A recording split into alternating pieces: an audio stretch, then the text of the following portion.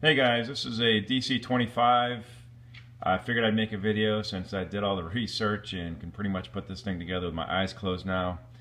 Basically, I was looking to see why this roller bar, brush bar, whatever you want to call it, stopped spinning. And the main cause is three reasons. Reason number one, first thing you want to check, easiest thing to check, is you want to take off this little plate here. There's one screw, two screw, three screw, that comes off. Just check to see if any of the wires in there are split. That seems to be one of the main culprits. Number two, which was my reason, is this bad boy's got it's got a on switch, the brush switch, and then it's got a little relay switch that actually looks like this.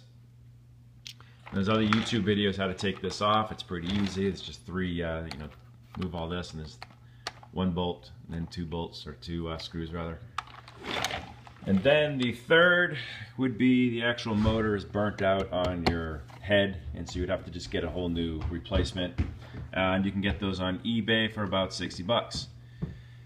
Hopefully that helps. Like I said, try those first two first because they're a lot cheaper. This thing I think costs about 8 bucks. Found it on a website, and got it in the mail 2 days later. And also the YouTube video regarding this, taking this apart, just be careful because there's a couple springs in there that will pop out, so just make sure you don't lose anything, because I did lose one of my springs and had to buy that piece as well. But good luck. All right, later.